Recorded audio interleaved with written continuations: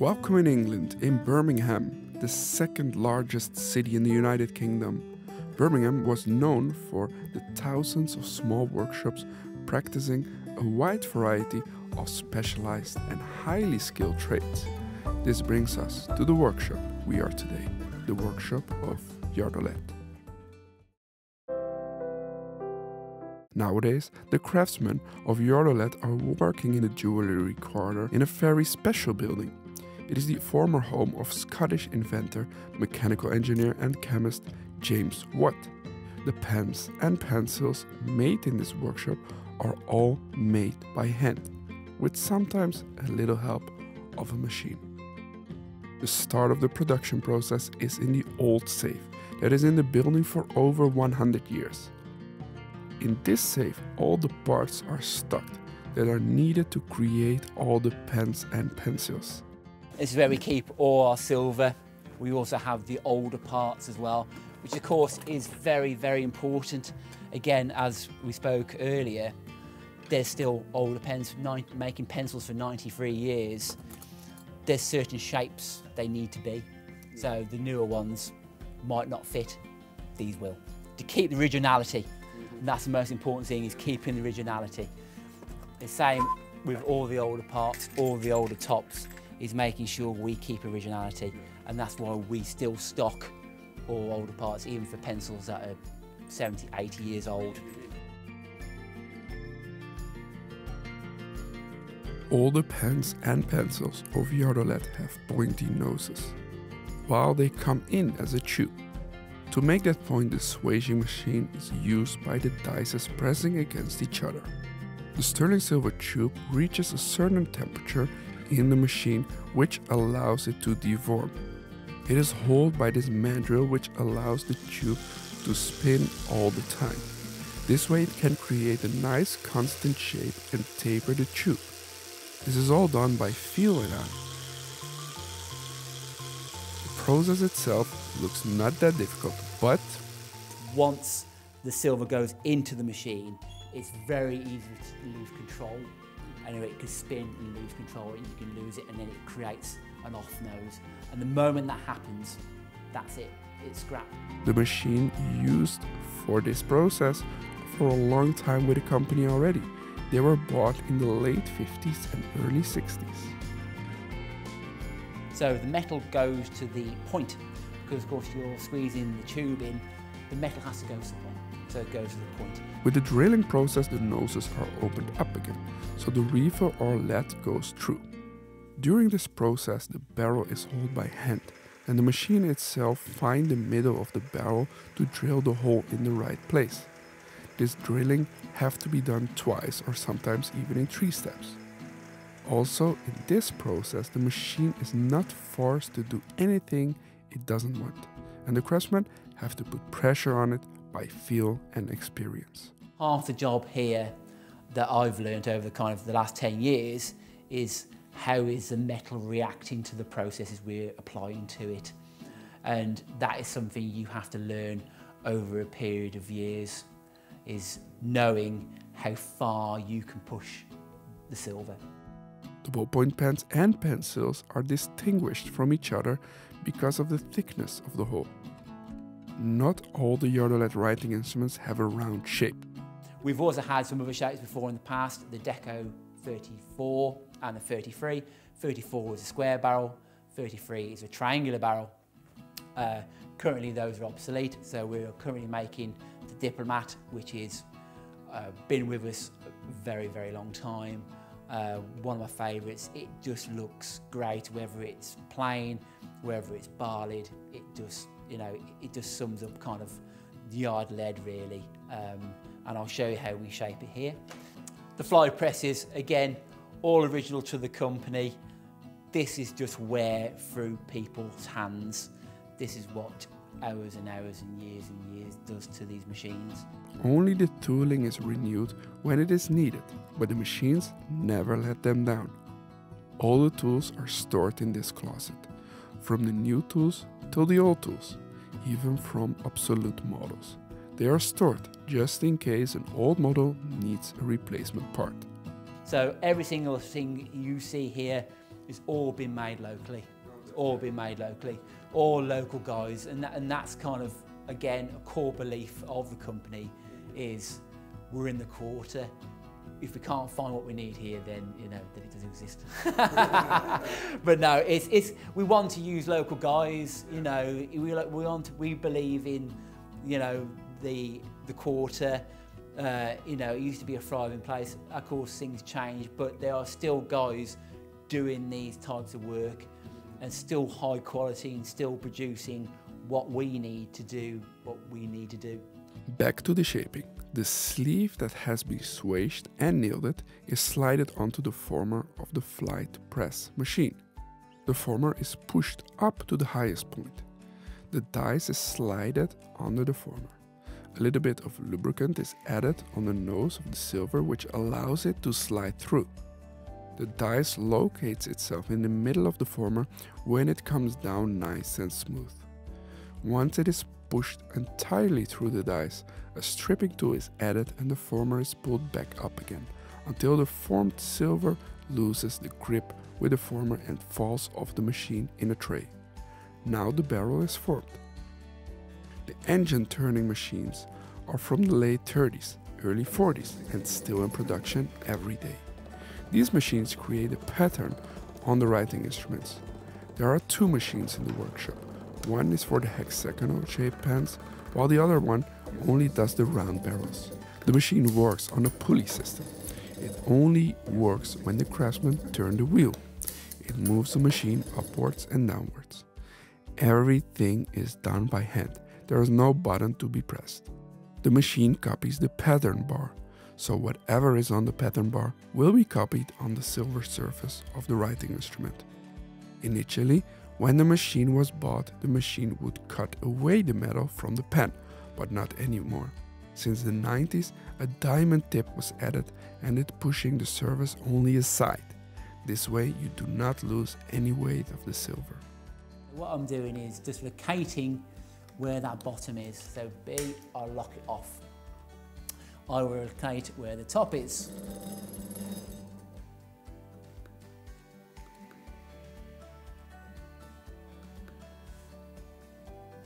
Now I've set the top and the bottom I'm working with. Once the tip is touching the surface, the craftsman turns the wheel, which allows the barley pattern of the pattern bar to be marked on the silver surface. Once the top is reached, the diamond tip is put off the surface, the wheel that holds the silver barrel is turned for the next line, and this process goes on and on till all the lines are made on the silver surface. Yardolet is famous for their hand-etched creations. Each barrel takes about half an hour till 1.5 hours, depending on the size of the pen. Let's have a look at this process. First, the plain barrel fits on the mandrel to give it some support underneath the surface that is chased. From the chasing, you need a hammer and some chisels in a variety of shapes and sizes. For the Victorian pattern, a large chisel is creating the outer shape. The barrel is placed on a cloth and kept in place with a wire for a secure and fast process. Now the chisel is put in place and is hammered around the shape. From there it is built up to the other side to create a circle and is finished with a nice tail. To make this process more efficient, this whole process is done in stages. So first all the outer bits are done, down the barrel, then the circle and finishing up with the tail. Once all that is done on the entire barrel, a smaller chisel with a small dot pattern on it is used to fill all the empty spaces up to bring the pattern alive. Because of the way the pattern is made, it is very individual and can be seen as a handwriting of the artist. Each and every artist does it in a slightly different manner. It can be seen as a signature. Once all the spare parts are finished, they are put together. Here you see a Yardolet pencil which is not assembled yet. From the barrel to the top, the clip and all the inner parts. The first step is to put the clip onto the barrel. This is done with the pressing machine. First the barrel slides over the former. Then the pressing machine is pushed down and the tool punch 2 little holes in the barrel, which hold the rivets afterwards. To make sure the holes have the right diameter to fit the rivets, it is drilled out with a 1mm drill. The same is done with the holes in the clip, so they open up a little bit further. After the drilling, we move back to the pressing machine. This time a different tool is used. This tool forms the rivets to a more circular shape to keep it in place. First the rivets are cut down, so they are nice and straight. And with this tool the rivet is hauled and brought into the barrel. The barrel is now slided over the former, which has a little groove in it, to keep the rivet in place. The clip is put on the top of the rivet and the pressing machine closes the rivet. This way the clip is secured on the barrel, and to secure it a little bit more, the rivet is also soldered from the inside of the barrel. The static solder uses a mixture of gas and air to make a nice flame for the soldering process. The flame has to be hot enough to melt the solder, but not too hot that it melts the silver. The craftswoman holds the piece with a cloth, because the material can get quite hot. Now the rivet is soldered on the inside of the barrel. To secure it even more, a few drops are also added on the edges on the other side. After this process, it is cooled down with water. To remove the top of the rivet on the inside, a small bar is turning very fast inside the barrel. This way the extra metal is removed with a high precision and the inside of the barrel is flat again. Now the internal parts are soldered together. First the brass nose cone is soldered onto the sterling silver middle piece. Now the brass lead holder needs to be soldered onto the brass nose cone. It slides over the silver, a ball is screwed at the end to keep the brass lead holder in its place during the soldering process, and the piece is now held with a cloth. Heat tends to travel a bit faster through the brass than the silver. So now I'm going to put more flux onto the end of here. Put it in the flame.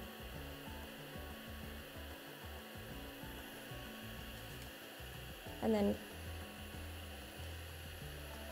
put some solder on there, push it against here, so that will then be soldered to the nose cone as well. Now the brass inner part is pushed inside the silver barrel. Once it is pushed in its place, it is cooled down with water again. Now the internal mechanism is stuck inside the barrel. Now we're moving on to the lead holder and the slider. The little lead holder have to go into the slider. The slider is a brass tube with a small opening. That opening have to be opened up a little wider to get the lead holder into it and to grip inside the pen. To remove the rough edges after opening it up, it is filed down a little bit with some sandpaper. Now the lead holder can slide into the slider all the way to the bottom, and a little cap is put on the top to avoid that from falling out of the slider. A little bit of metal have to be cut off that small cap. This is all done by hand, as you can see here. Now the cap is pushed onto the slider and is soldered on this, so it will stuck there forever. The silver inner bit of the pencil is sticking out a bit. This part needs to be removed and is sawed off, so it is nice and flat. The next step is to put some graphite through the pencil. This lubricates the inner parts and stops them from going a bit rusty. The graphite is placed in the gap of the slider. Now the slider is put inside the pencil. The small part with the bumps will get in touch with the inner spiral, and it can be brought all the way down to the pencil. They also twist it back up, so the graphite can spread all the way through the inner system of the pencil. And all the excess graphite comes out after pushing the slider in and out the pencil quickly. Now the pencil is ready to take the 12 LEDs inside the 12 LED chambers. A special tool with a strong wire is going through all the chambers to make sure there is no dirt inside and opens it up a little. Now the LEDs should fit all in. When the LEDs are in, the twisting knob is put back into its place to make sure the LEDs do not fall out of the pencil. Now the LED slider is slided into the mechanism, and as you can see, a little bit of brass is still visible. To finish this up, a nice sterling silver cap is soldered on this part to make the pencil a nice finished product. Because the cap is soldered, it has some fire stains on it, and this is polished off in the polishing room again. Now the slider with a nice silver cap on it slides into the pencil, and the Yardolette pencil is completely finished.